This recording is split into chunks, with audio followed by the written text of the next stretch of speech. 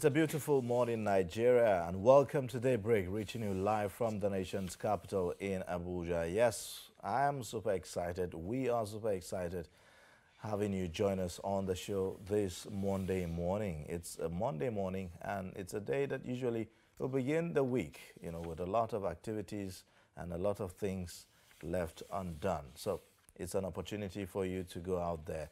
My name is Ayuba Ilya. Thank you for joining us. This is the show where we bring you analysis and perspectives on all the stories making the headlines and all issues of national concern.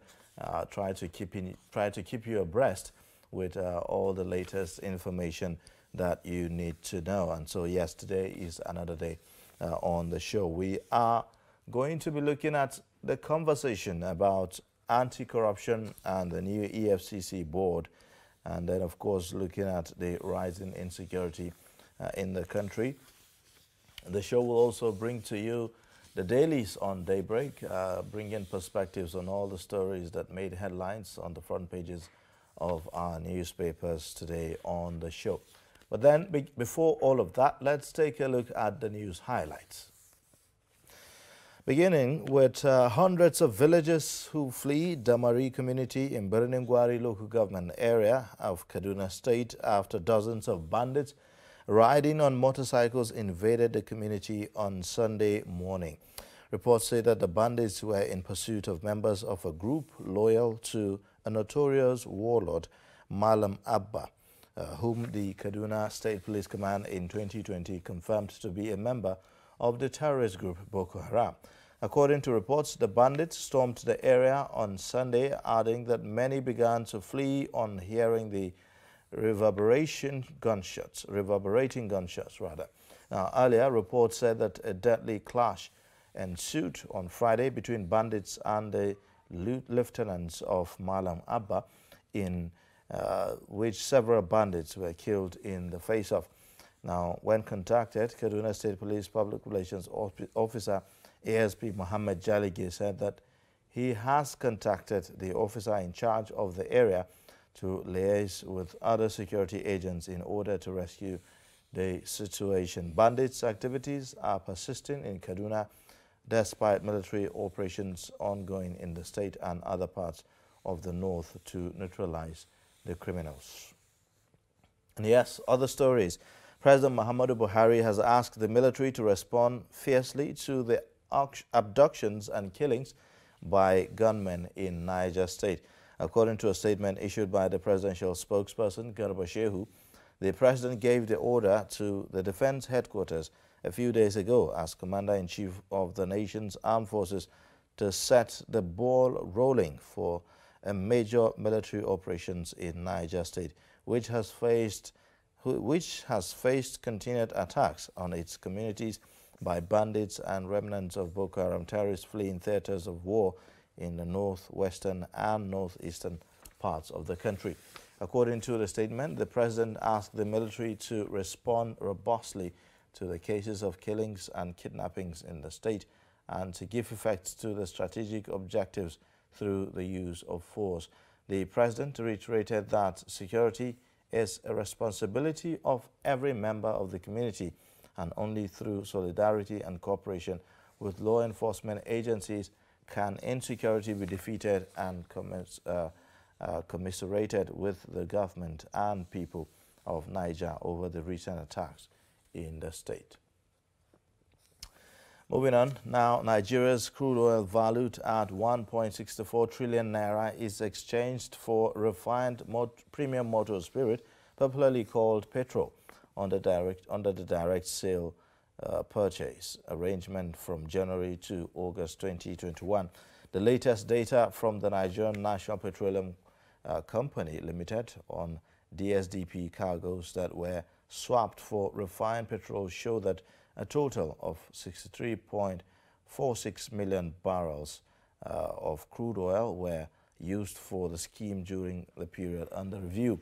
The National Oil Firm said that in compliance with the Public Procurement Act 2007 and NNPC's policy and procedures, it had to engage qualified and credible companies in a direct sale of crude oil and direct purchase of petroleum products to ensure sustain product supply across the country.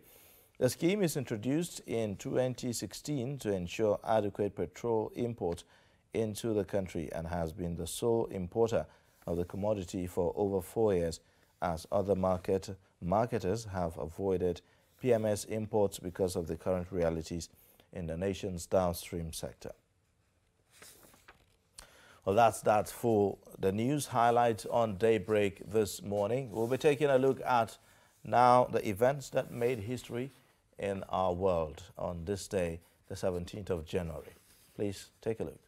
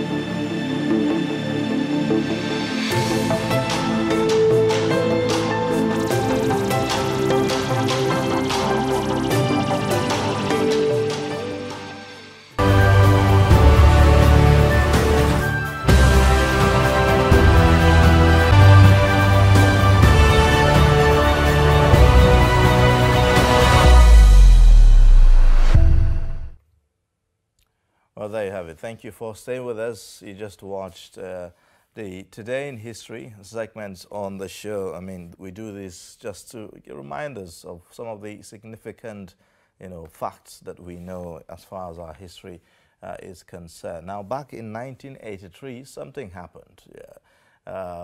Nigeria expelled 2 million illegal aliens, mostly Ghanaians. You recall the whole thing about Ghana must go? That became very popular. Until date, we have these bags that if you go to the market, it's called Ghana must go. I'm sure many people, they've heard Ghana must go, but are not aware of how it all started and how it came, to be. But yeah, it started from back then, and as far back as 1983, where we had that history. Now, in 2017, Nigerian military mistakenly bombed refugee camp, killing more than 70 in Ran, Borno State. Some of the misfortunes and some of the collateral damage, I mean, it's called, that Nigeria have to, live with, because, sometimes really in the process of going after the enemy, these things, they do happen. But we always, ask and hope that we do not see frequent occurrence of these things. They could happen once in a while, but as much as possible, the collateral damage should be reduced. And then back in 1946 as well, before 1946, we also had this 1961 Patrice Lumumba being murdered, with the support from Western governments. We know him to be someone who is pro-Western. He had this belief, he's pro-African, he has this belief in, the African society, rising up to, be independent, from colonial rule, from colonial influence and all of that. So yes, that's his personality. Back in 1946 as well, we had the United Nations Security Council met for the first time. Very, very historical there. Today, the United Nations Security Council play very major role in, solving global conflicts, even though some experts will disagree, but yes, they are there. They are playing their part as much as global peace is concerned. So these are some of the highlights, of the events that happened in times past. Now, we'll be taking a look at the paper review already, and quite a number of papers we're looking at today, beginning with the Daily Trust newspaper. The lead story on the Daily Trust newspaper this morning talks about leakages continue despite TSA implementation. It has the riders that says how agency heads civil servants bypass system. FG sets up review committee. And then you also have why government should strengthen TSA. These are the riders to that story. The next one, Buhari orders massive military operation in Niger. And then you also have hard times for tenants as landlords hike rent in Lagos. Well, that's a phenomenon that is usually associated with Januaries, isn't it? You have also pomp as Machina Emirate holds cultural festival. The story below that shows you shortage of lecturers hits polytechnics. And then you also have the image there showing you the vice president there tying his buckles, getting set to run. According to the picture, it says, "Run, Osibajo, run." That's stakeholders demanding. Well, very interesting story there. Well, we'll take a look at stories at the top, of the paper. Hundreds flee as bandits attack Kaduna villages. That's on page 4. And then the next one, insecurity. We've spent 100 million naira on ransom. Vigilantes, Zamfara community cries out. Tinubu huddles before a kingmaker eyeing the throne. And that's on page 13 of the Daily Trust newspaper this morning. Now let's take a look at other papers today. The Nation newspaper leads with the story on politics as well. Buni, APC chiefs in crucial parley on zoning convention. There you have it. And the next one, PDP, nobody can stampede us on presidential ticket. Opposition governors meet. You'd also see government cuts gas price to Gencos. The pictorial there shows you the presidential hopeful Asiwaju Bola Ahmed Tinubu alongside the governor of Katsina State, Bello Masari, and Senator Kashim Shettima there. Then below that also you'd find Buhari renews crackdown on bandits, order to military. President writes Niger government on directive to defense headquarters. Gunmen on bikes sack Kaduna village. And you see also Tinubu hopeful on end to insecurity. So you'd find details of that story on the Nation newspaper. And then the next one, we'll be looking at the Punch newspaper. There you have a number of stories. The lead story says, fuel subsidy crisis. States kick as NNPC continues deductions. FAC meets on Wednesday. That's the details of that is on page 2. And then you also have deductions not justifiable, says Delta. You'll also see is injustice against equity. That's the commissioner there saying states, federal government may clash. Subsidy not under our control, says NNPC.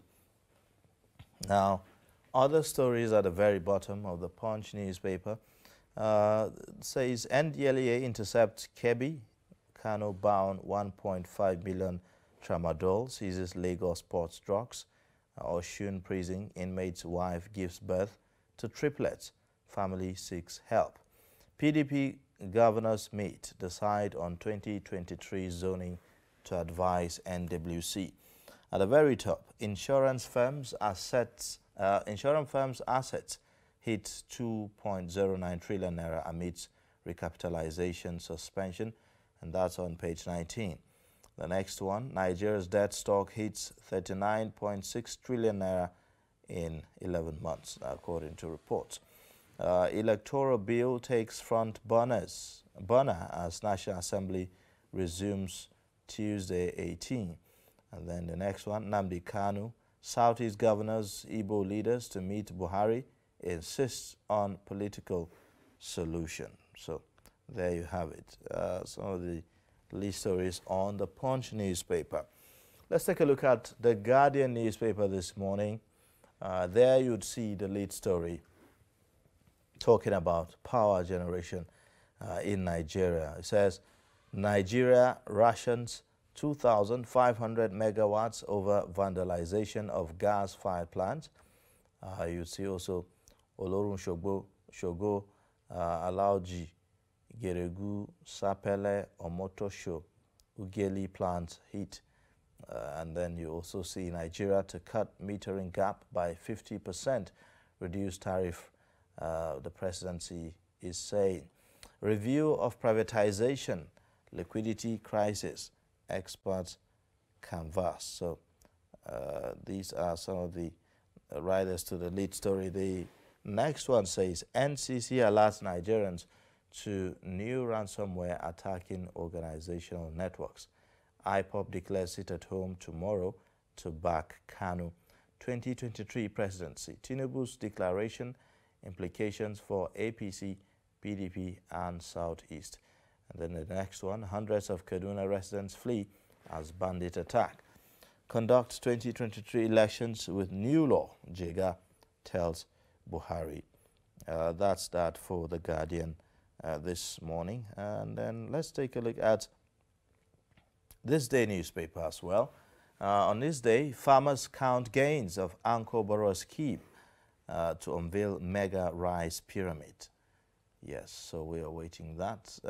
You also see the next one, 2.4 billion naira judgment debt. Supreme Court reverses self, restores GT Bank's appeal against Innocent Motors. The next one, the lead story, talks about with 4.56 trillion naira encumbrances, NNPC to shed toxic liabilities in 2022, says Carey. The writer says company will be the largest capitalized, most profitable in Africa. Now let's take a look at the Blueprint newspaper. There you'd see the lead story says 9 days after Gazette on bandits. You see also Buhari orders major military operations in Niger. And then the writer says terrorists kill 15 in Mashegu. We've paid over 200 million naira as ransom in 3 years. And that's according to Zamfara community. Buni hails Buhari, Lawan on improved security in Northeast. And then the next one says 4 federal universities, Lafia students regained freedom. Well, these are some of the stories on page 6 of the Blueprint newspaper. The picture shows you also some of the troops of 231 Battalion and 331 Artillery Regiment Sector 2 Joint Task Force. The Northeast Operation Hadinkai celebrating after repelling Boko Haram and Islamic State West Africa Province attacks on Biu, Borno State. Also, a gun truck seized from the terrorists by troops there. And then below that, at the very bottom, NDLEA intercepts 1.5 million tramadol tablets, others en route to Kebbi and Kano. So these are the stories on the front pages of our newspapers today. To review these stories with me, I have in the studio the Chair, Editorial Board, Blueprint newspaper, Zainab Okino, for the review. Good morning and welcome to the studio. Good morning. Yeah. Well, quite interesting stories on the front pages this morning. We'll begin with the Blueprint newspaper, talking about the order, the marching order given by the president. I mean, this is not the first of its kind, isn't it? Yeah. We've seen some of such, orders multiple times, and it's as if the words of the president are losing, the weight that they should carry, and all of that. What do you think about it? You've already said it. Yeah, the president has to do what he has to do. He has to give orders. Whether the orders are being carried out is another thing. It's now like a script. Whenever it happens, there's a script to it, which is you just check, edit a few things here and there, and then push it to the public. But I don't blame them. I think they are doing the best they can. It's just that we are overwhelmed. We are overwhelmed by this banditry, despite renaming them terrorists. And again, maybe our military is also overwhelmed. They can't be everywhere. They are now in the civil populace, whereas they should just be defending the country. And I think I said it the last time I was here, that I think the government needs to do more recruitments of military personnel. Well, but I sympathize with the people of Niger State, and that as Zamfara, Sokoto, to some extent, Kebbi. I mean, it's sad. I mean, there's another story about, I don't know whether you mentioned it, where Zamfara people have paid up to 100 million naira. That's sad. These are poor communities paying so much for their own freedom or their own safety, which cannot even be guaranteed. Because even after you have paid, you cannot guarantee your safety. Yeah. I mean, an example is the case of a father who was kidnapped in Katsina State, and he paid ransom. And his children put money together to pay ransom. And they had one of his son that took the money to the kidnappers. So how do we continue this way? In fact, we also saw a story as well where someone who, was to pay ransom to get his son back have to remove the roof. Yes, that's the one I'm referring to. To sell, yes. to be able to raise money to rescue his son. It's so sad. It's such a tragedy that someone has to remove the roofs over his head and his family's heads just to pay ransom. And do you know how much? 50,000. 50,000. I think the world must not hear this. Unfortunately, it's already there. It's an embarrassment. It is. Really. And that's the president's hometown, home state. But we keep saying that our military is overwhelmed. Where do we look to? I mean, it seems like they are all we've got. So if our military is overwhelmed, what should we be doing, to be able to boost their capacity? I mentioned one. We need to. No, it's not about capacity now. There's question of number, and there's question of capacity. So question of number is what I spoke about. Capacity is a different story on its own. But for number, we need to recruit more. For capacity, what do? You train. But it's still beyond that. What about facilities? What about equipment? But you know, the world is, it's not about, should not be about the military alone. What about intelligence gathering? It's key to fighting any war. In fact, it's the most important. Should we be looking And I'm not saying they are not doing, those in the security circle are not doing enough. They might be, but I don't know. We are not seeing the results. How about international support? Should we be looking at maybe getting some, I mean, we have the United Nations Security Council, for instance. You know, we have, you know, the ECOMOG. Nigeria itself has had to deploy its own security personnel and troops, you know, to other countries to fight and to keep peace and all of that. Are we looking at that direction? I have not read much about that. But I don't even think it's enough. We need to put our own house in order. How many places will the UN forces be? Almost every part of the world, there's one crisis or the other, or one conflict or the other. And it's not always enough. Because you know how vast Nigeria is. How do they police the whole of the Northwest, the whole of the Northeast, and even some other pockets of places in the country? It's a very dicey situation. There may be ECOMOG, and I don't know. And this, you have actually raised a point that nobody has been looking at. ECOMOG. Is it so difficult for us to raise forces through the ECOMOG to help Nigeria? Because we have to help ourselves. The world is, everybody is trying. If you don't help yourself, there's an extent that the UN can help you.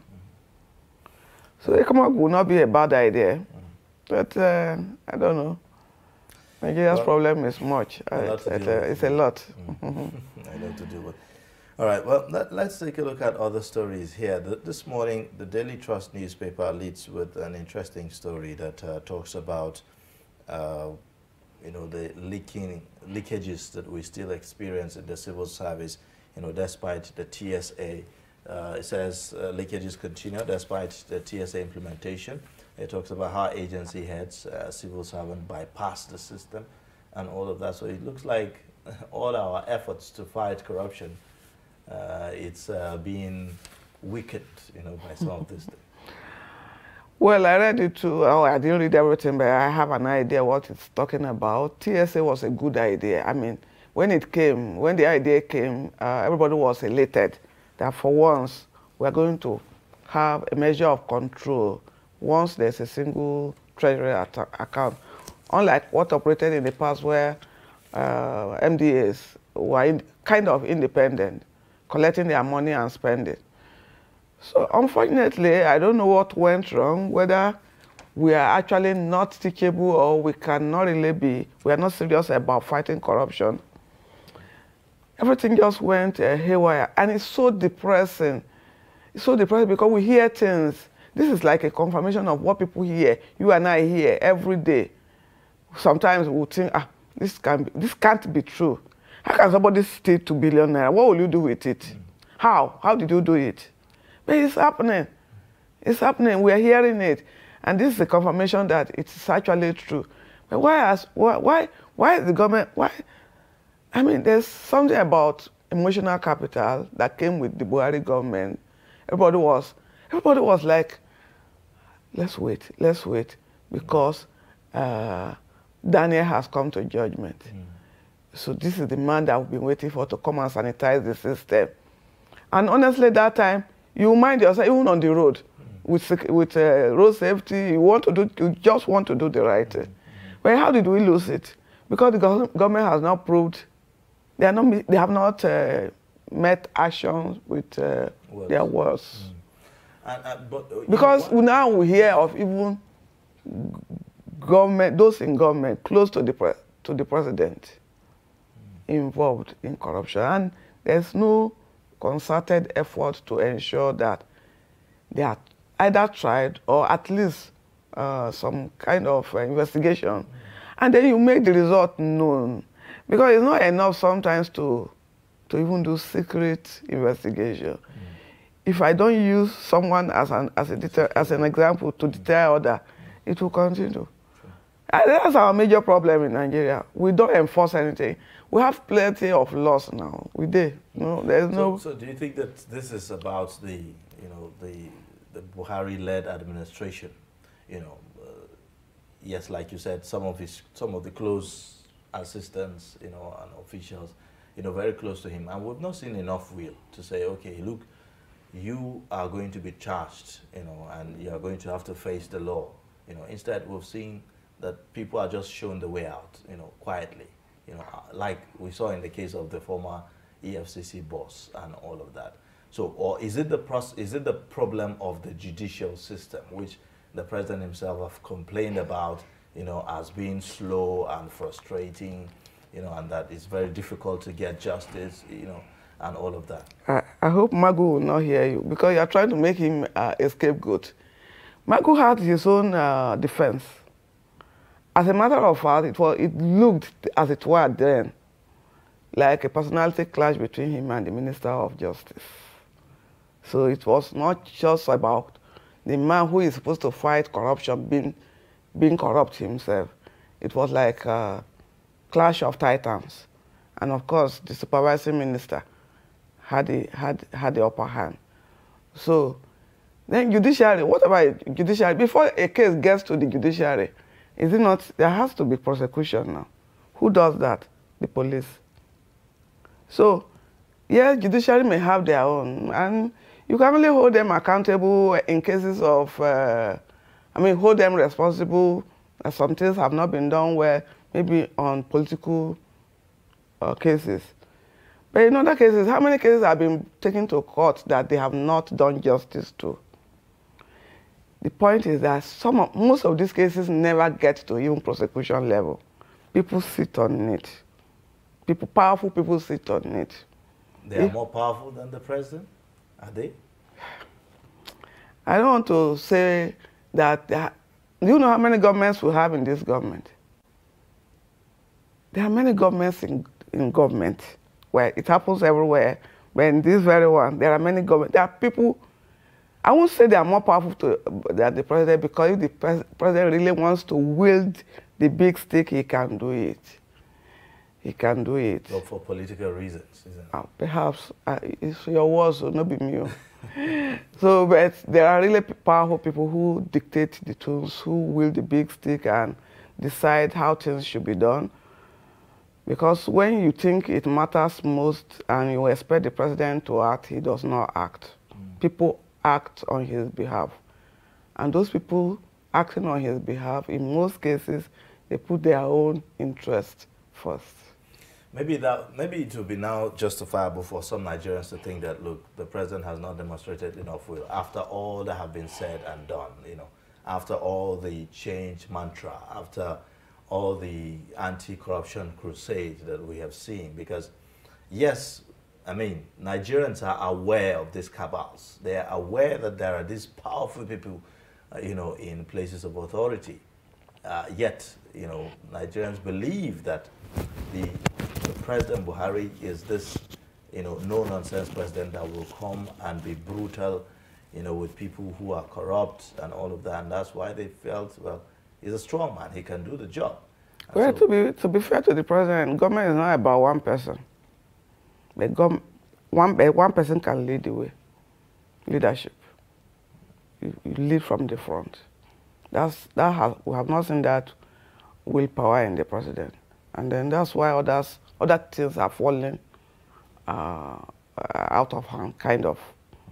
So. All right. Now, let's take a look at... because this corruption thing is not something we can discuss in 1 week. True. It's a very lengthy discussion. All right. Other stories on the front pages. The Guardian leads with the story, Nigeria rations 2,500 megawatts over vandalization of gas-fired plants. So, yes, we're dealing with, you know, while government try to make effort, you know, on their part to generate more power, it looks like there are more hurdles that we have to deal with. Vandalization on one hand, and even the issue of discos not being able to offtake, you know, what has been generated by the GENCOs. So we seem to have just more than the problem of, you know, infrastructure here, isn't it? What this has shown me is that that means we are generating 2.5 currently. Is that not what it's saying? It's rationing. Yes. Rationing that 2.5 megawatts. Yes, because we are unable to offtake as much that has been generated due to vandalization. Yes. But why do we elect people? What's the use of this yearly, it is becoming a ritual every 4 years. We put people in charge of these places. The last I knew, if I'm right, is the civil defense is in charge of these pipelines. I'm not saying they are not doing enough, but perhaps there's collusion or there's sabotage somewhere. Otherwise, I mean, our last hope is gas, because we know that petrol is, in the next few years, it will go out of fashion, but at least gas will remain there. If it is vandalized to the pipelines are vandalized to the extent that we can only not produce, we can only is it generation now, or no, distribute. We can only distribute 2.5.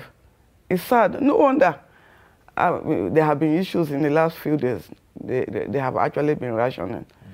So the thing to do is to work on the root cause of the problem. How do you stop vandalization of these pipelines? So. Well, it appears that the deployment of our security, the NSCDC, like you said, may not be sufficient enough, to protect or to cover all the places that they need to be covered. Again, the issue of numbers.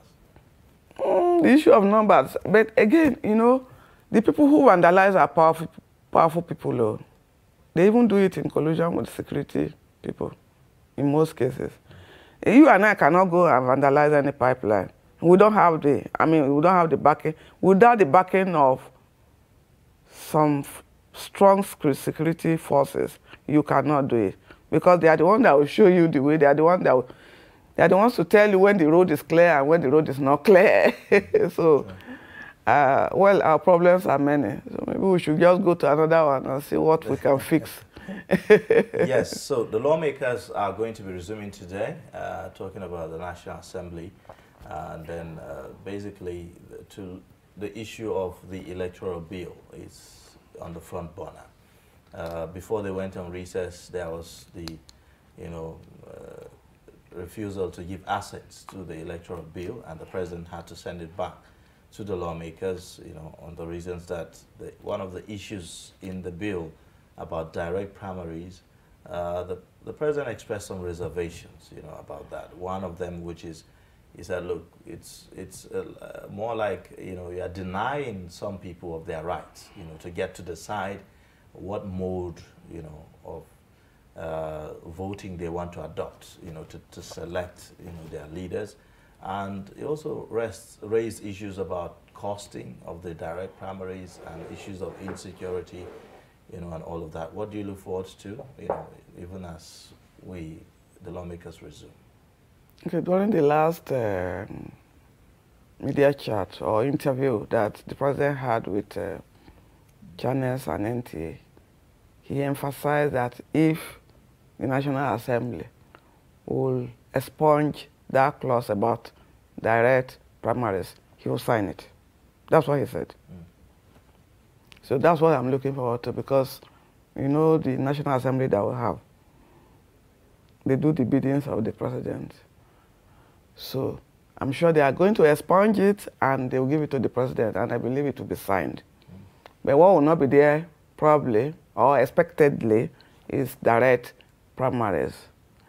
Direct primaries, for me, is not even a big issue, as good as it is. Whether the president signs it or not, for me, it's not a big issue.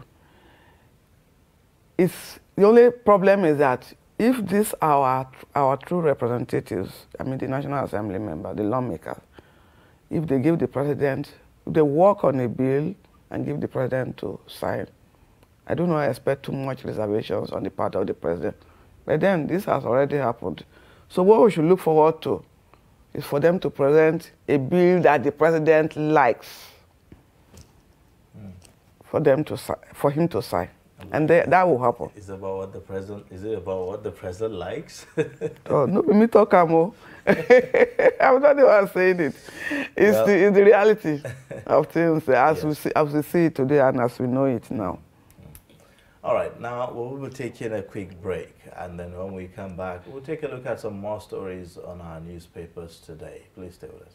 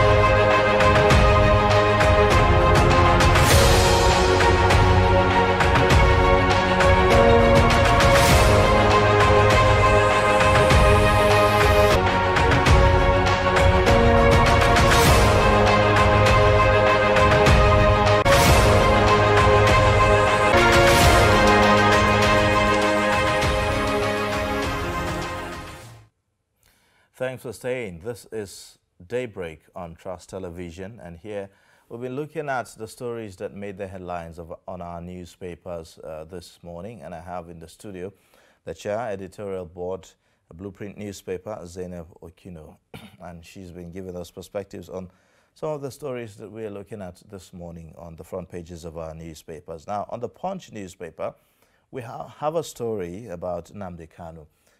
Southeast governors, Igbo leaders to meet Buhari, insist on political solution as far as Nnamdi Kanu discussion is concerned. The president, in his last interview, said, well, the federal government is just merely giving Nnamdi Kanu an opportunity to come and, defend himself and to speak up on some of the things that he's been saying away from Nigeria, and so the issue of releasing him is a no-no.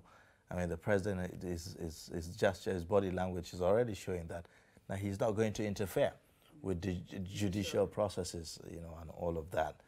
What do you think about, this story? Which side of it now? Which side of? Generally, whether, the request by the Igbo leaders, for the president to order the release of Nnamdi Kanu is in line. I wish the Igbo elites, I wish they did not intervene this way. It's supposed to be a legal and judicial case being turned into a political case now. And when it comes to politics, sentiments come in, divisiveness comes in, so many things come into the mix. So, but I'd rather go with the president that we should wait for the judicial process to take its course. But if the only reason why political solution should be considered to some extent is because of the insecurity that the Kanu thing has elicited. The Kanu issue has elicited so much insecurity, and the people that are suffering it are the ordinary poor people. Of course, you see the merciless killings that are going on there. So on that basis, I can say, well, what do we do? Well, at the end of the day, we always come to the round table to talk. So when we talk about political solutions, what exactly are we even looking at here? To say, okay, you've been forgiven, go ahead, go on and continue to and sin no more. That's it. Go on and sin no more, sin no more. Just go on and just continue with your propaganda, or what exactly are we looking at here? So it is for the Igbos to tell us what's their idea of political solution. You get? They should tell us what their idea of political solution is, because, like you said, is it that he should just go scot-free? Or what? I mean, how can we silence him? I mean, he's an individual with all the rights due to him. If we cannot stop him from talking, then you need to try him. There are some people who didn't even go as far as this, and they were tried in this country, found guilty and perhaps jailed. I think they should. The only thing is, let the federal government not get involved in the judicial process, allow it to take its course, and let's see what they come up with. And perhaps that time we cannot begin to talk about politics. Yeah, so, and, Yeah, he can be given soft landing. If you talk about the implication of this on, others who may, think in the same line. I mean, we've seen the issue of Nnamdi Kanu, and then another one, Sunday Igboho, came into the fore. And then, only God knows who else will come up again. So if you think about the implication of this and, the approach of government in treating these matters, on the tendency to have others come up with, some of such agitation. That's why the judicial process should be followed. In the first instance, for me, it's about governance. If there's an inclusive governance, some of these dissenting voices will not come up. Yes, there will always be agitations, but the generality of the people will shut you up if there is an inclusive government and everything is not politicized. I mean, who was Kanu before this government came into being? He was a nobody, Rabu Rausa. So, because the government elevated him to a certain level, he now felt he was speaking for his people. And people began to believe in him. For me, he's inconsequential, or he was inconsequential until the government made him consequential. So by having got to this level, the only way is, how do we get out of the mess? Just because of the lives of people that are involved. Otherwise, if it's about Kanu alone, I would say they should try him and possibly jail him. All right. Well, there has to be a way out. And what do they have on the table? Let the Igbos tell us, the Igbo leaders. I like the fact that they are intervening, because there are people that are involved, and that's leadership. But let them put something on the table for us to look at. All right. Now, let's see another story. On the Daily Trust newspaper, we have the story about, hard times for tenants as landlords hike rent in Lagos. And I am sure that in some other parts of the country, people are feeling the heat, as well. At a time like this, we still see increase, not just in the cost of food, but general increase of items in the market and all of that, and even house rents now. Is it time for us to begin to think of how to regulate how these things are being done? Because it's really going out of hand, if you may. So what's the way out of this? Well, the way out of it, I'm not sure I can exactly tell you what it should be, but all I know is that the fact that landlords are increasing their rents, it's a function of some other issues. You mentioned the prices of things, including cement. And all items used in the building industry, all of them have skyrocketed. Some of them have tripled, some have doubled. So, and these landlords, we all go to the same market to buy things. And what their 1 naira could give them before, even 2 naira will not give them now. So it's a cyclical thing. And if prices of things are controlled from the top, from the fuel we consume, transportation, everything is controlled, you can as well force landlords to control their rent. But when everything is allowed to come down on the consumers, you and I will surely bear the brunt. I mean, if we think about the consumers, you know, they themselves are not finding it any funny. Nobody is finding it funny. Are you finding it funny? They are in the same system, and it's not like they are having, you know, like their income is, you know, changing or like, you know, increasing and all of that. So it becomes worrisome, really. It is. If you think about the implication of this on because already we have housing deficit. How many people own their houses, even in this Abuja? How many people own their houses? So you just have to rent. And for it to go up like that, you need a good salary to be able to meet up. And how many people are collecting good salaries? So that's why I said it revolves. It's cyclical. It's a function of so many things, so many other things, except you are saying we should go into the other problems that necessitated the increase by the landlords, which again will take us far. So I just wish something could be done. All right. Unfortunately, I don't know what can be done when all building materials are expensive. All right. Okay, well, other stories on the Daily Trust newspaper. The last one that we'll be looking at, you know, about shortages of lecturers in polytechnics. That's also another story that one wonders. I mean, we are talking about how to make our educational system more sufficient. So we have issues of strike actions on one hand as well, and then shortages of lecturers. So even the lecturers are not sufficient enough, you know, and all of that. How do we fix this? How do we fix it? We have serious problems in the education sector. Even universities, I think the last thing I read is that we don't have, the ratio of students to lecturers is 30 students per lecturer, as against in the West where you see 5 students to a lecturer. And that's why our universities are never ranked among the first 100 or first 1,000 in the world. First 1,000. First 1,000 in the world. Because these are indices they take into consideration. What do we do when even our universities are borrowing lecturers for the sake of accreditation? They don't have enough. But they cannot employ.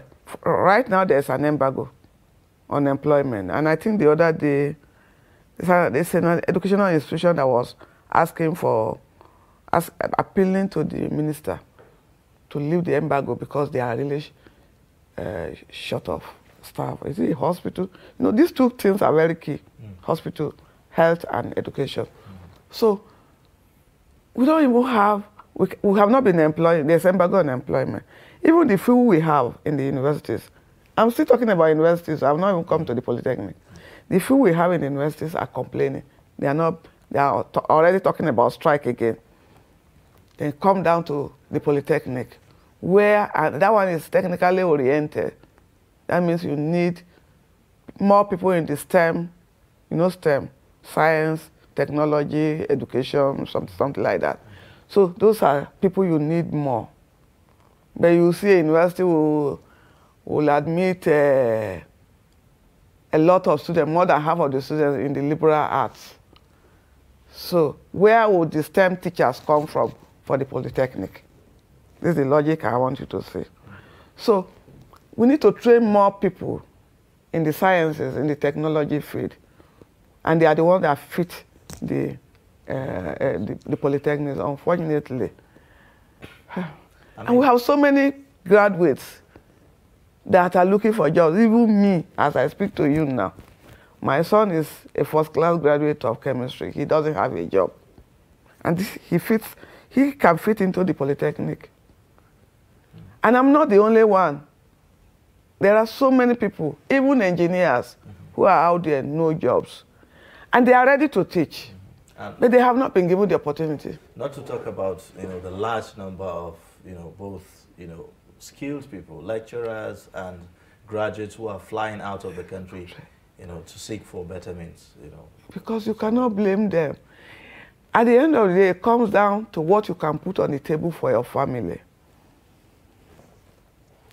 It's not about grammar. It's not about lofty ideas, about patriotism, good enough. But if out of patriotism, nationalistic fervor, I cannot provide for my family, I cannot be speaking grammar when I come home at the end of the day. I have to provide. So, and if I now have the opportunity, and I'm not saying people should go out of the country. This brain drain has been there for years. But migration, you can never stop. But if your country can provide enough for you, I'd rather stay in Nigeria because I love this, my country. And all these beautiful, nice, sweet, tasty foods that I eat here, I eat Igbo food, Hausa food, I eat Yoruba. So I feel accomplished at the end of the day when I've eaten here and there. And I'll go to Imbola and I'll start eating nonsense. So, well, not really nonsense, but at least not my food. So I know a lot of people would love to stay here. We live and die here, they say so. But for younger people, some of them, they want to at least spend the first few years of their working lives when they are still strong to earn some more money and come back home. But some may never come back. True. Very unfortunate. Well, thank you so much for coming on Daybreak today and sharing your perspectives with us on some of these stories. You're welcome. Thank you. Yes, we've been speaking with the chair, editorial board, Blueprint newspaper, Zainab Okino, giving us perspectives on the stories that made the headlines today. We'll go on a short break, and then when we come back, we'll continue our discussion on the program. Please stay with us.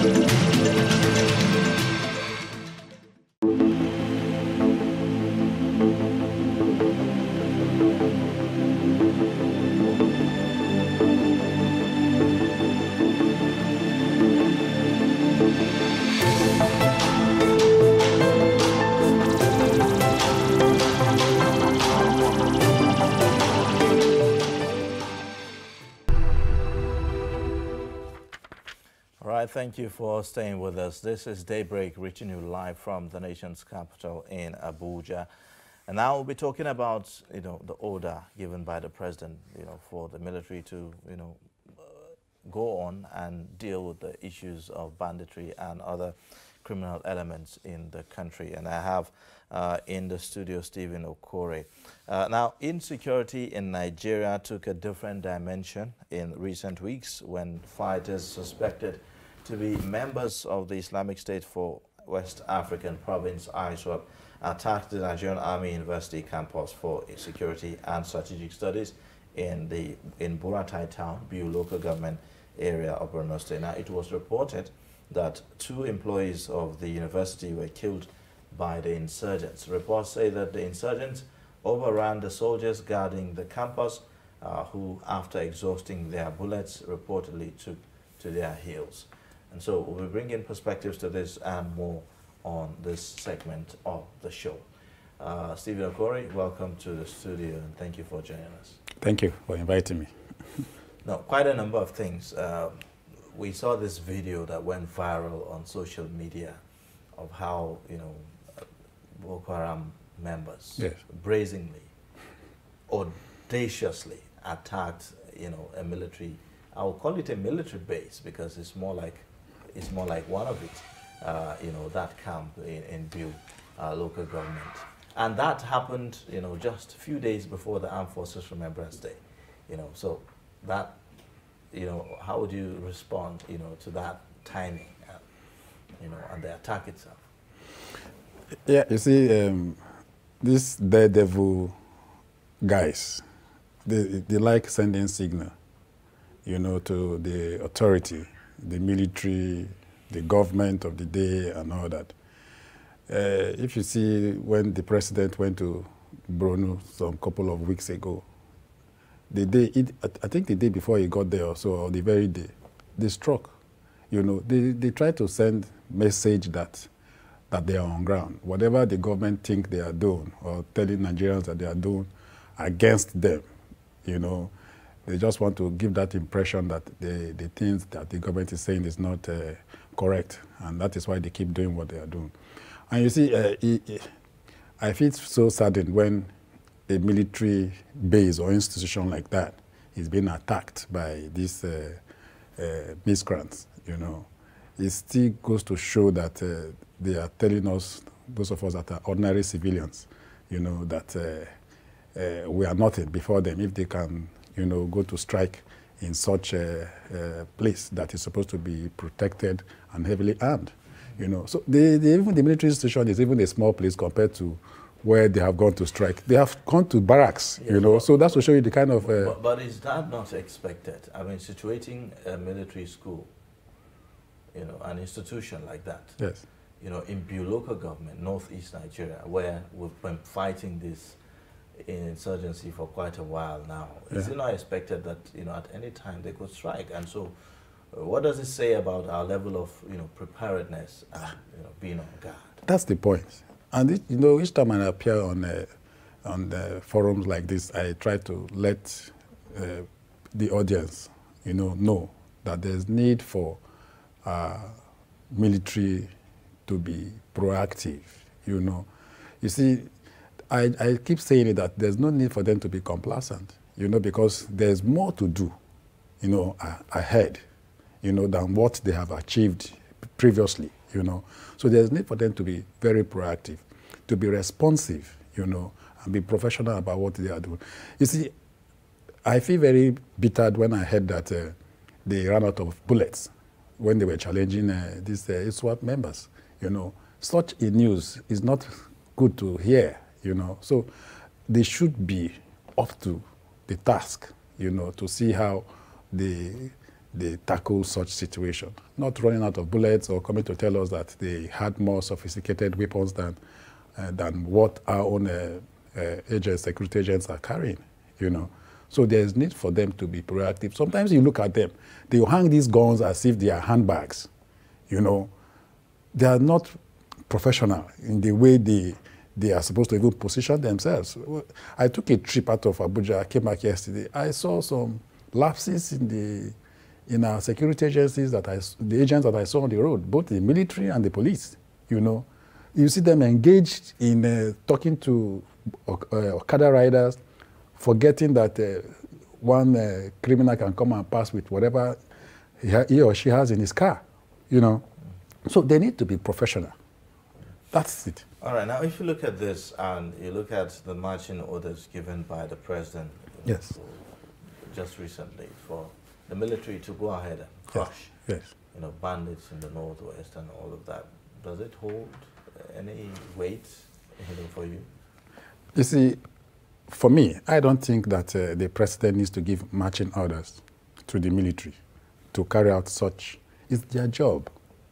The Constitution already has mandated them. It has ordered them to carry out such attacks against criminal elements when they are causing injuries on innocent citizens that go about their lawful businesses.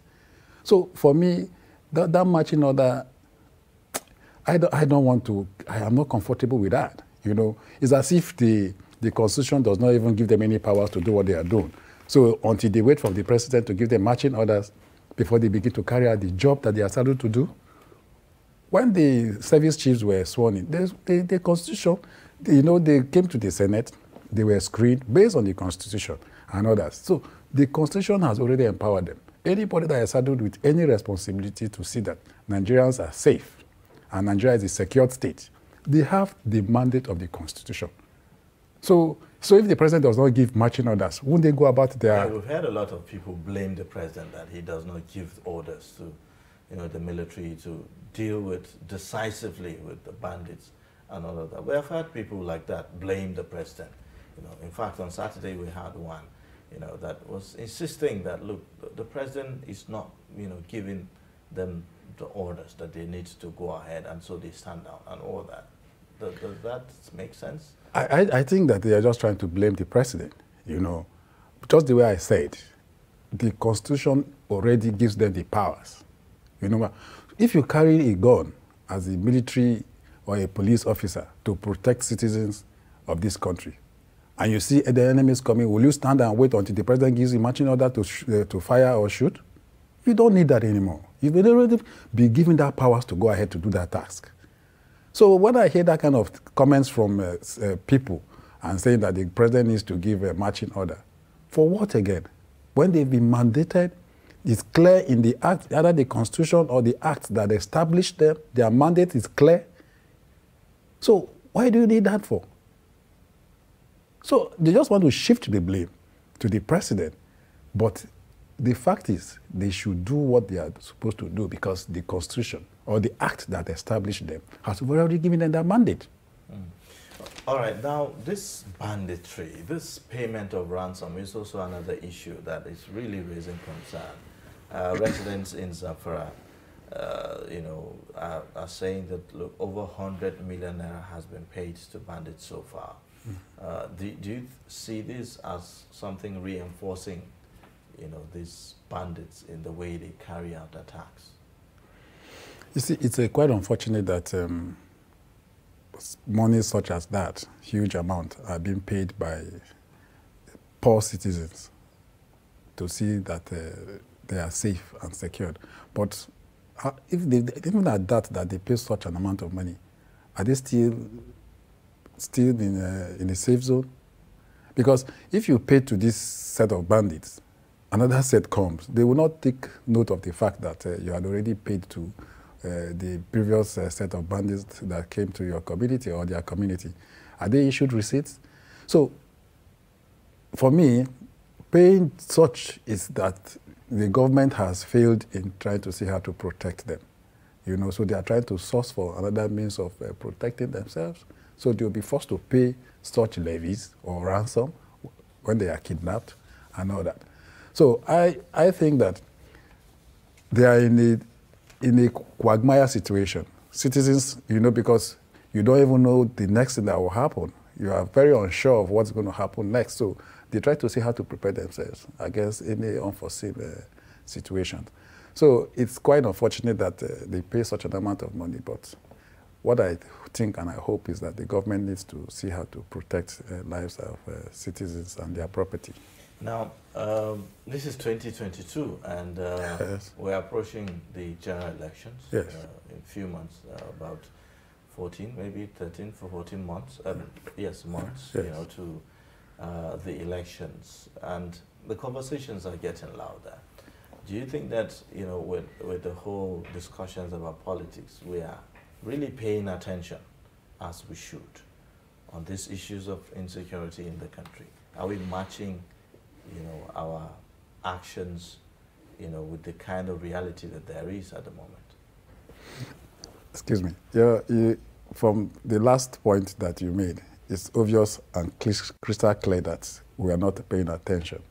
And with this forthcoming election, of course, you know that attention will begin to shift, you know, because interest of politicians matters to them most than even citizens that they are there to either make laws on their behalf or govern them when in one political office or the other. But right now, you will see that attention has shifted from protecting citizens. They are going about consulting major stakeholders in their various political parties and all that. But I think that the sectors that are supposed to manage the security of lives and property, they are not politicians. You know, politicians, for me, I think that at this point they are supposed to see how to provide whatever all the resources that they need to get, you know, for the security agencies to be able to carry out the task of protecting lives and, of citizens. Because if the citizens are not alive, they won't be there to vote for whoever that is aspiring for one political office or the other.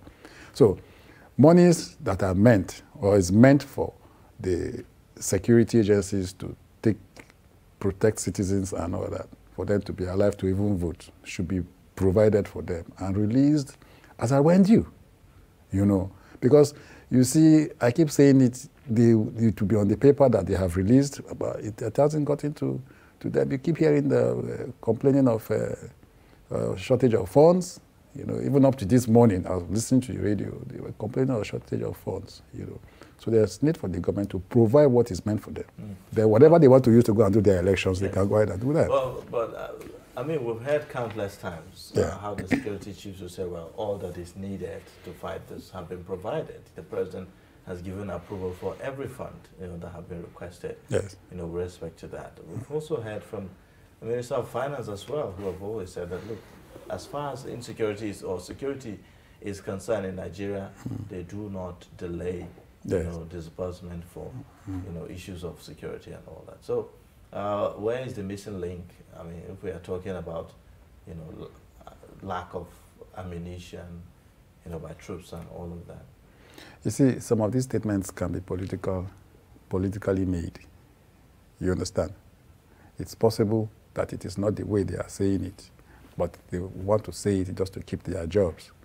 You know, I've given an instance of the immediate past Chief of Army Staff, where when he came to the National Assembly when he was appointed as an ambassador. He said it there publicly that insurgency in the Northeast, it will take the next 20 years or more. But he didn't say that when he was Chief of Army Staff. So some of these statements, they just say that of politics, you know, just to see that they keep their jobs. Well, you see, there's a difference between somebody is serving in the military or the police, statements that will come out of somebody's mouth, and when the person retires. You know, when the person retires, he begins to have the guts to say certain things. But once they are in power, or whenever they are in power, they don't say it. You know, so we should be able to say it when you are in power, you know, so that we will look at it. You know, is that not going to amount to maybe some kind of insubordination or something like that? Insubordination at the expense of people, innocent people being killed and dying? For me, I don't think so. When you come out to truthfully say it, you know, some time ago, there was this Major General, there was a theater commander in Operation Lafia Adole in the Northeast there. Adeni. You see, he was addressing the troops and he was being truthful. But what happened to him? He was being punished. So at what point will you now want to say the truth? The fact is that these realities are staring us at the face. Yes, we are seeing it. You know what happened immediately that video went viral? I know. You know what happened? Yes, now. That's what I'm saying. They should be able to say it, you know, because it goes to the level or the point where we're talking about monitoring these releases, you know. Perhaps the money was released, it was diverted into private pockets. So the essence why the money was released wasn't implemented. It wasn't done. So the man was there and he saw that these things that he knew that monies were released for that, and they did not buy. They did not go to purchase. And the troops were complaining, you know. So these are the issues. We should be able to say it as it is. I think with that, it will help us a lot, and it will go a long way. If you look at the military, they have this, you know, codes and this principles of not, you know, divulging. Exactly. You know, or expressing themselves the way yes. You know, that they should and all that. So how practical is it? But is it helping us? It is not even helping us at all. So, you see, when the fact of the matter is that it is only just civilians that these people kill.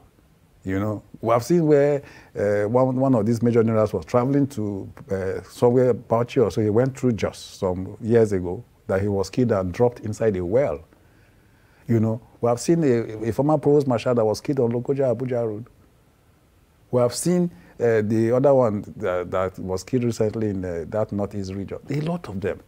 So they're also being killed. So whatever they are doing to set the pace, to do what is right, it is also going to help them.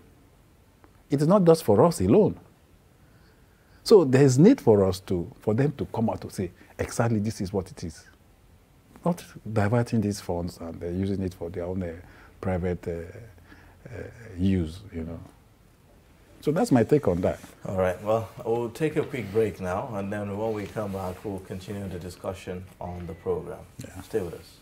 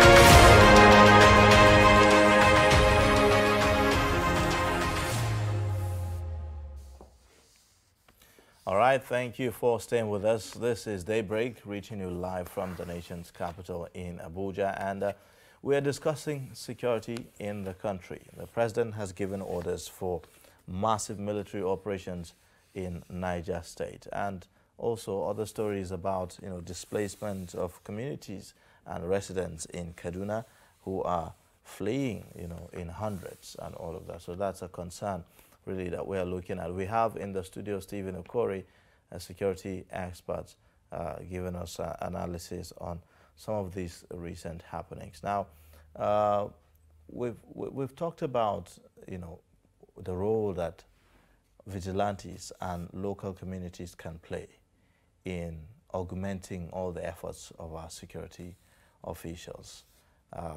In particular, the governor of Katsina State have been very, very insistent on this. You know, he has urged, you know, communities to defend themselves and all of that. Are we matching words with action when it comes to institutionalizing or kind of giving that a structure to be able to play out, you know, in dealing with these security situations that we're talking about? The governors are trying their best in that regard. That's the way you talked about the Katsina governor. Niger too is doing the same.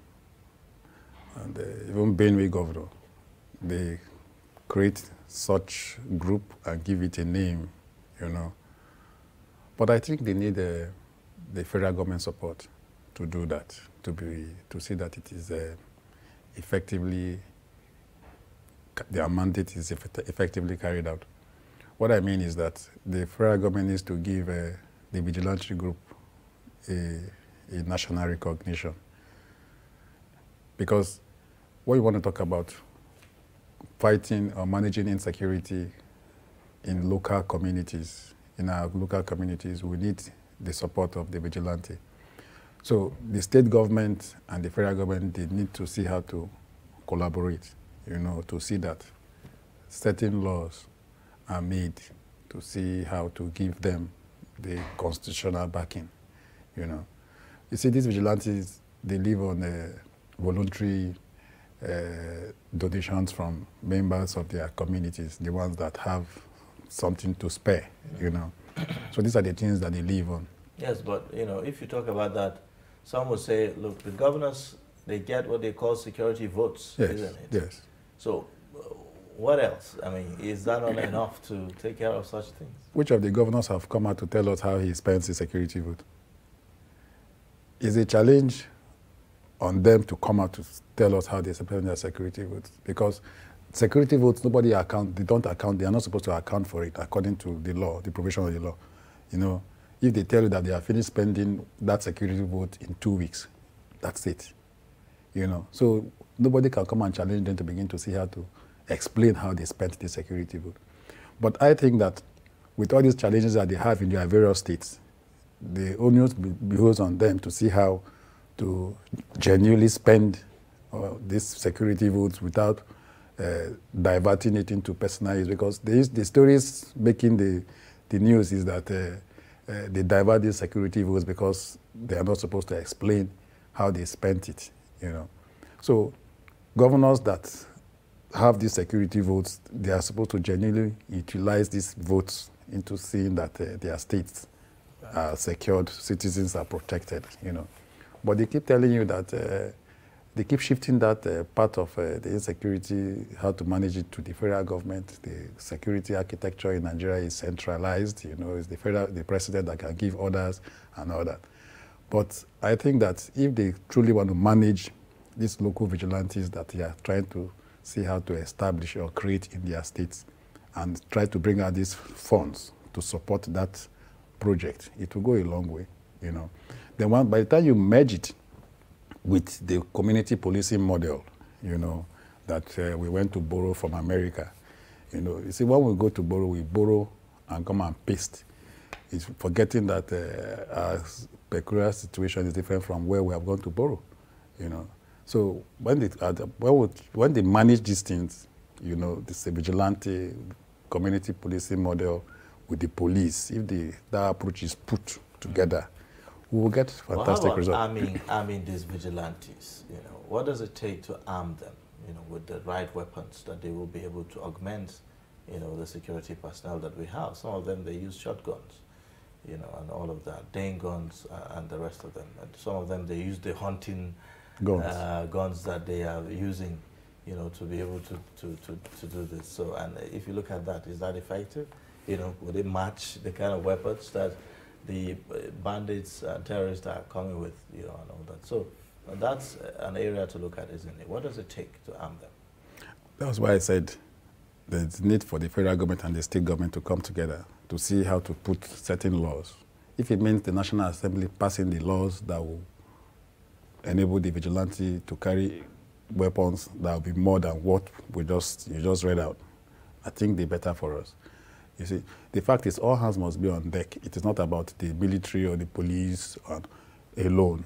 Even civilians that are not even carrying guns, all of us, we have roles to play in this regard. You know, traditional rulers, the clergy, you know, when these people come to either the church or the mosques and all that, the pastor or the reverend father should know what to tell the people. The imam should know what to tell the people, because it's from amongst these people that these criminal elements go to harness people that they feel they can work with, you know, convince them to come and join them, you know.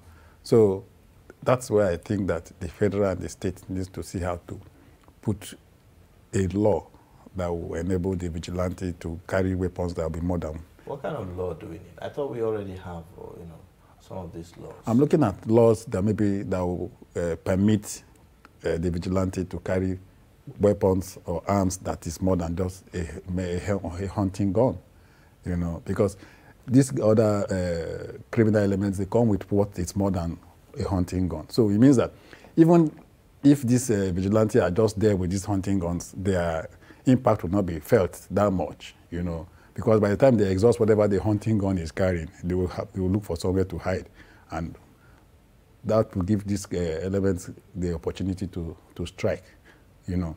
So I'm looking at where the law that will aid them to carry what will be more than just that hunting gun that they are carrying now, or just bow and arrows, you know. So that's the area I'm looking at it. Okay. Yeah. All right. Now, the president has also spoken about, you know, the role of traditional rulers. Yeah. You know, in this fight against insecurity and all of that. How much role? How much can the traditional rulers actually do, you know, in this fight?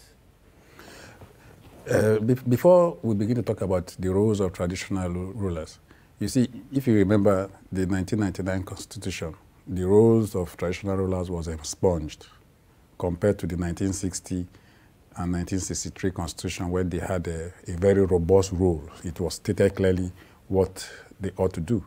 So right now, you see traditional rulers, what they do is just mere advisory, let them do this, let them do that, and all that.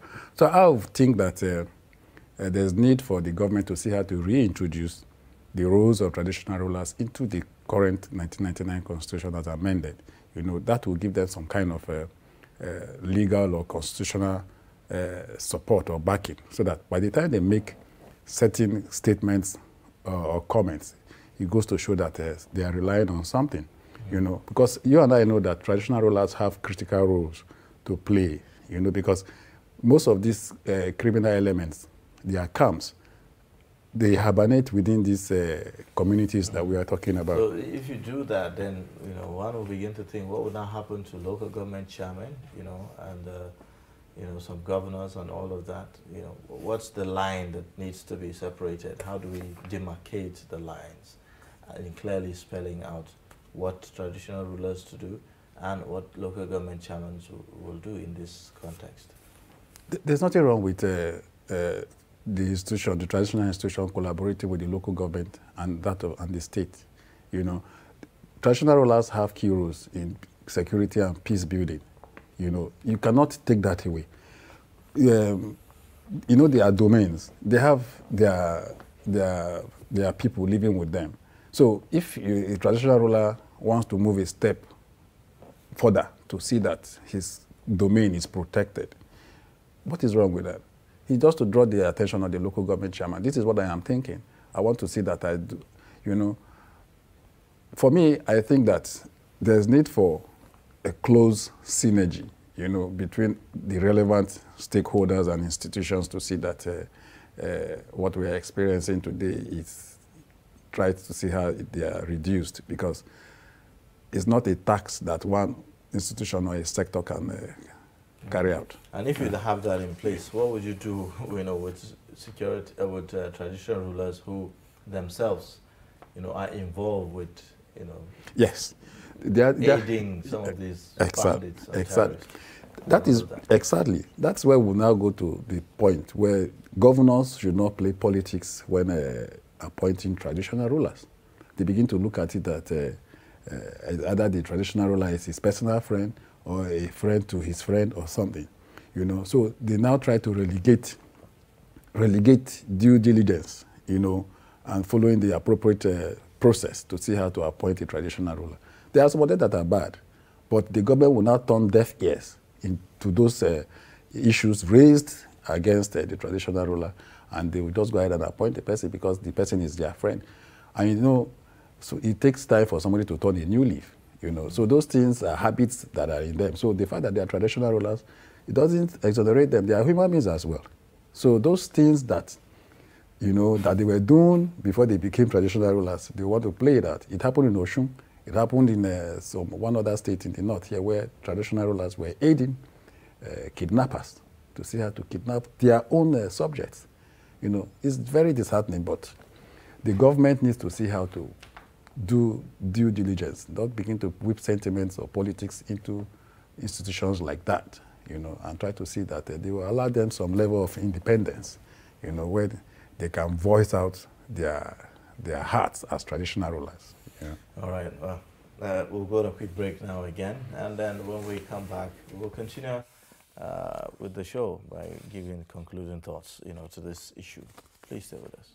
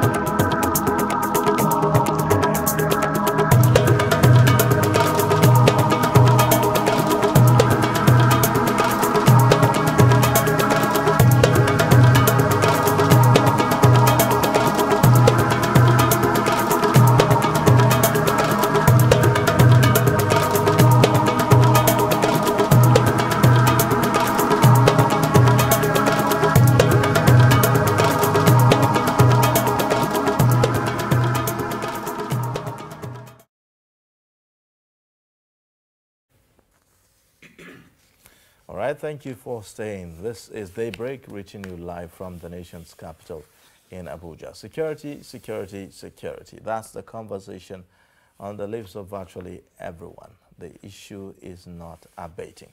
And so we have in the studio Stephen Okori, a security consultant and expert, speaking to us and give us perspectives on this and how best to deal and manage with the issue of insecurity in the country. Now, we are going to be taking concluding thoughts on this subject. With all that we've been saying, a lot of issues have been raised, not just today, but even in time past, as to how can we bridge the gaps that there are in this fight against insecurity in the country. So in concluding your thoughts on the program today, what are the loopholes that you've seen that need urgent attention? It's okay. Sorry. As we speak, Nigeria does not have a national security policy. What's the essence of the policy? It's a framework describing how a country should provide security for the state and its citizens. What we have is a national security strategy. And of course, you know that policy comes before strategy. We went to borrow this model from the United States, and we forgot that the United States had their own national security policy in 1947. So if you don't have a policy, what are you strategizing? Exactly. That's the point. We don't have. So there's need for us to go back to the drawing board, develop our own indigenous national security policy. That the strategy, this is the second strategy that we have on board. The first one came during the former President Goodluck Jonathan. Current president has reviewed it. It's a strategy that will drive the policy. What are the issues that the policy will address? How will it make a difference? The policy is now the base, the foundation, in trying to see how we provide security. It will make the security sectors very effective. It will clearly define what they ought to do. The strategy now is to provide guidelines to see how to achieve what is contained in the policy. But we have left that. We have left the questions and jumped to the answers. You are providing answers to which questions now? What are you providing answers for? When you have left the questions, you have failed to identify the questions. You know, so this is something that is not known, but I think that we should draw the attention of the security agencies and the National Assembly, because it is a legislative process. It must pass through that legislation. So who is supposed to initiate that? Is it the lawmakers that will do that, or is it the executive that will do that? It's the executive that should do that, through the Office of the National Security Advisor. That is one. There's need for us to address that. It's very key. We shouldn't just be jumping into strategies when we have not put a policy together to see how the strategy can drive the policy. So it's important that the government, the federal government, should be aware of that.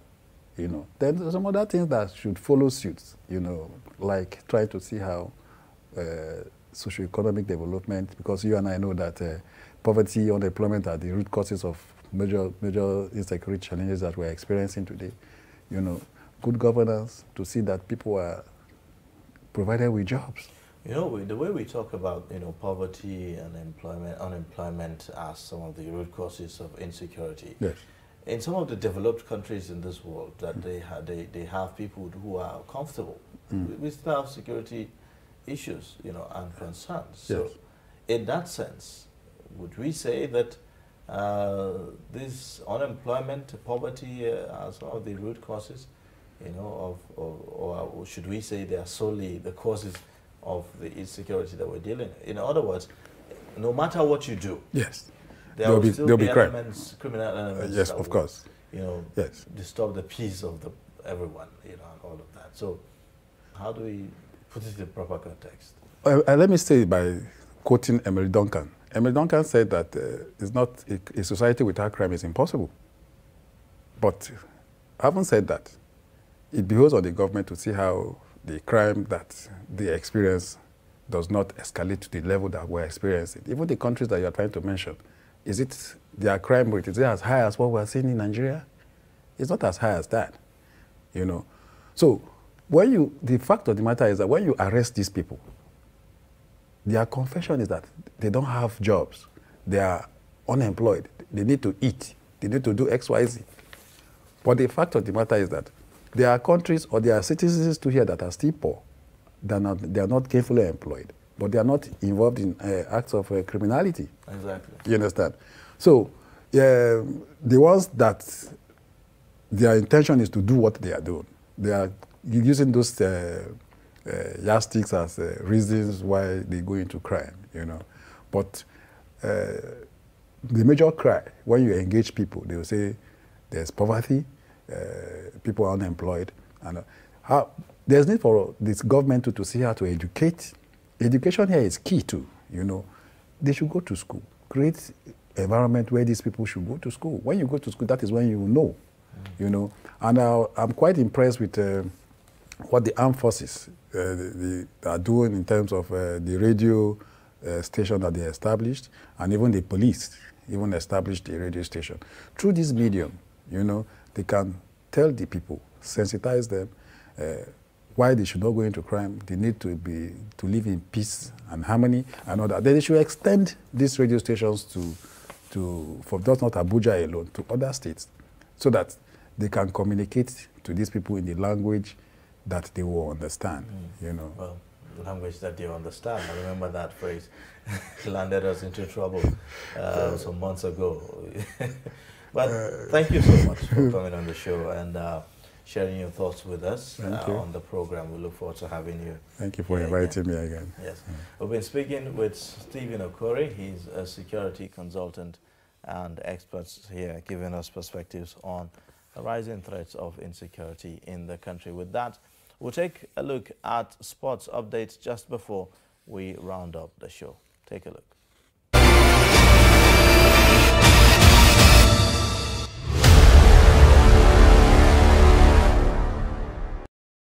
World number one Novak Djokovic has lost his appeal against his visa cancellation by the Australian Minister of Immigration Alex Hawke on Sunday, after 3 judges heard the appeal and unanimously dismissed Djokovic's appeal. With the visa cancellation, the humble star boarded a flight from Melbourne's Tullamarine Airport for Dubai late Sunday, accompanied by a retinue of aides and officials, leaving where he has won a record 9 Australian Open titles, including the last 3, and could have gone ahead of both Roger Federer and Rafael Nadal in their 3-way tie on 20 majors. Trouble began for Djokovic on January 4th when he announced he would be defending his Australia Open title after receiving a vaccination exemption from the Australian government. This led to a backlash from the Australian public, who have been under one of the strictest COVID-19 regulations in the world. Hawke on Friday cancelled the Serb's visa on the grounds that Djokovic's presence in the country could fan anti-COVID-19 views and protests. Everton have fired head coach Rafael Benitez in the wake of their 2-1 loss at Norwich on Saturday. The Toffees have decided to make a change in the dugout following their 10th loss of the season. Benitez was initially drafted in to replace Carlo Ancelotti in the Goodison Park hot seat back in June, despite having previously managed Everton's arch rivals Liverpool between 2004 and 2010. The Toffees began the 2021-2022 campaign strongly under the Spaniard, but quickly lost form amid the loss of a number of key players to injuries and positive COVID-19 tests, with a 2-1 defeat to relegation battle Norwich proving to be the last straw for an expectant board. Rennes ended a run of 3 successive League One defeats by crushing 10-man Bordeaux 6-0 on Sunday to increase the pressure on coach Vladimir Petkovic. Bordeaux have won just 3 times in 21 league games under Petkovic, who left his job as Switzerland boss after leading the country to the Euro 2020 quarterfinals. Les Girondins have been hit badly by COVID-19 cases, while captain Laurent Koscielny is expected to leave this month after deciding to no longer be in the club's plans. Hosts Rennes took the lead on 33 minutes through Martin Terrier before Benjamin Bourigon curled home a free kick.